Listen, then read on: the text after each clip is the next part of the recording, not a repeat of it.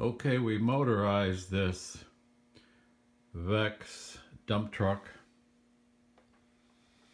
by using these motors that are made for Lego Technics parts, connected to a rechargeable battery and the Yahboom Superbit. That's what we've got on board.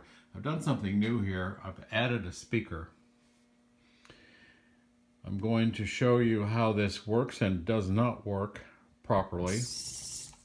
If I press the forward button, it goes forward. If I press the right button, we've got it programmed. And this program will be in the description of the video. If you click on the program, it will install the whole environment in the browser of your computer or your cell phone. Your mobile device will install the whole program. Works great.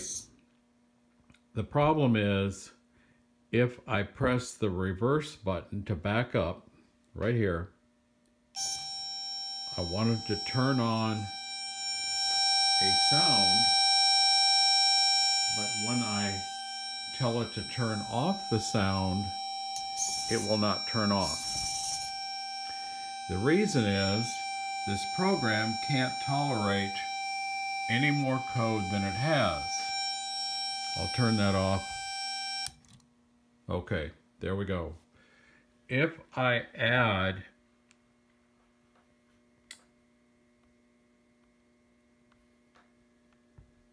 stop all sounds after playing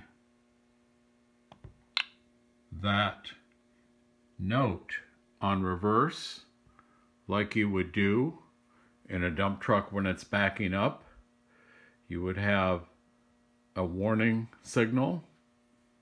If we do that, and then I try to save this program, I get a message that it's too much data. If I delete that block,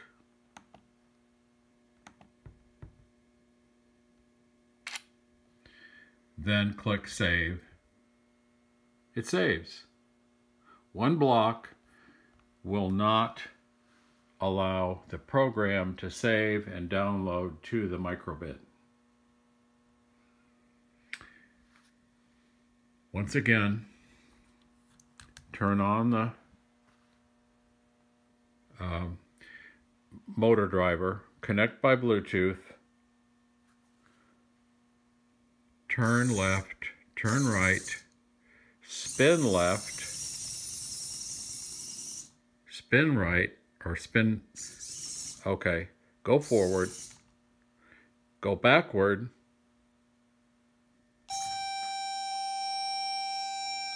and I can't turn that sound off.